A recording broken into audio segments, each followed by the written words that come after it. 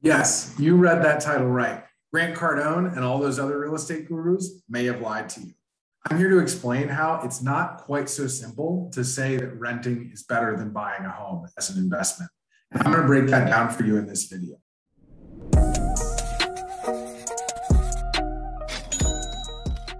Linked below, you're going to find some resources, one from Scott Trench, a video from Ben Felix, and another one from Graham Stephan, all of which provide some really good information about how this decision is actually very nuanced, and there's a lot that goes into it. Basically, it's possible over a long timeline to turn a single family home or a condo into a better investment than the stock market simply by buying right. And it's actually not that hard to do. Whether you're putting 3.5% down or 20% down over the long term, real estate tends to appreciate, and your cost of living doesn't increase as quickly when you're owning a home as it does when you're renting. And I'm going to explain that a lot in my spreadsheet in just a minute. But real quick, I'm just going to walk you through Scott Trench's because he is way smarter than me and he's been crushing it. If you've watched Bigger Pockets or listened to them, you've probably heard of him, and he's moved up a lot within their company because he's a really smart guy.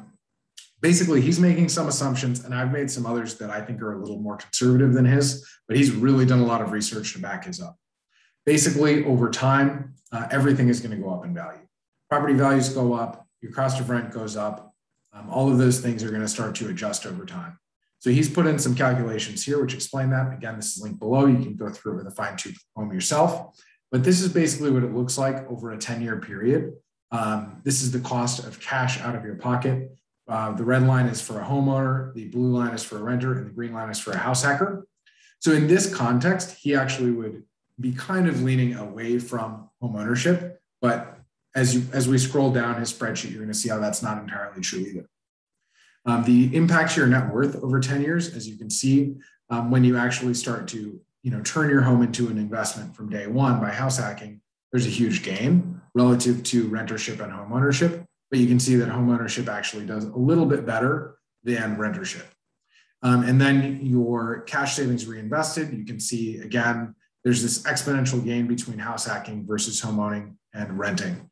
And he likes to paint a negative picture of both of these items as compared to house hacking. But I'm going to show how I don't think that that's a fully nuanced approach.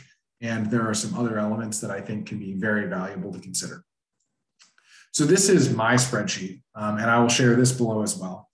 This is very, very simple, and there are some things to keep in mind. There are obviously property maintenance costs, and there are ownership costs that will go up over time. But in essence, if you buy a property with 5% down or 3.5% down, your down payment is very small, and over time, the value of the property is going to exceed the benefits that you get from reinvesting the difference in the stock market.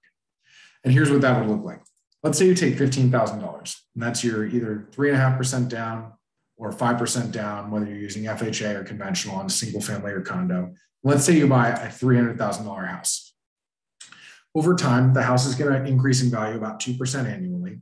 And then the cost of your mortgage insurance and your taxes and home insurance are going to go up about 2% annually as well, up until year 7, at which time you can get rid of the PMI because presumably you're at least 20% equity. In addition to that, your net worth is growing over that time as you're paying down that loan. So that's what this is going to roughly look like. By the end of year 1, you've already basically built yourself a little nest egg of about $27,000. That's your down payment plus the loan pay down and the appreciation all being factored in. By the time year 30 rolls around, you've essentially got a house that's worth $543,000. Your mortgage payment's gone up to just shy of $2,500, and because you've stayed on top of the maintenance of the property, this value is stable. You're at that 543. Your net worth has gone up pretty substantially.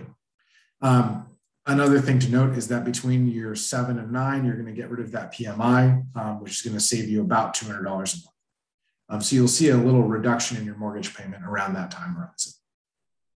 Now let's compare that to option 2, continue renting and invest your savings in the stock market.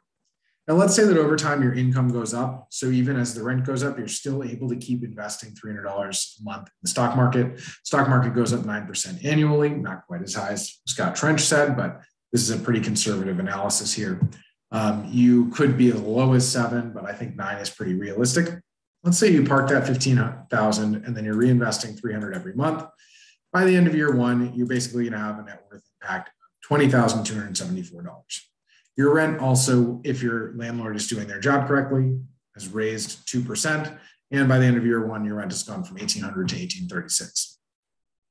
By year three, you're at $1,910. By year five, the rent's at $1,987. And between year 7 and 9, your rent actually now is exceeding the mortgage. So this is an element where if you stay in place for a long time, immediately you start to save money over a long time horizon, just in terms of the rent. As we get to the end of this 30-year time frame, you can see actually that the total gains on your capital and the invested capital basically accumulate to a net worth of about $269,000, and your rent has now gone up to $3,260. So this is where, over a long time horizon, it starts to become way more beneficial to simply buy and live in your residence if you plan to stay somewhere for a long time.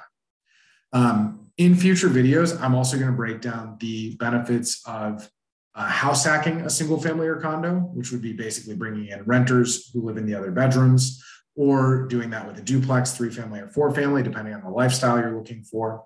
So I will break that down in the future, but this is just a very simplified version of a breakdown here to show you that when people tell you that it's way better to invest in the stock market and you should never buy a home, they are not necessarily steering you right, depending on what you believe your personal situation to look like. So please keep this in mind. And when you're making that decision on whether to buy or rent, factor in how long you plan on living where you are. Thank you and have a great day.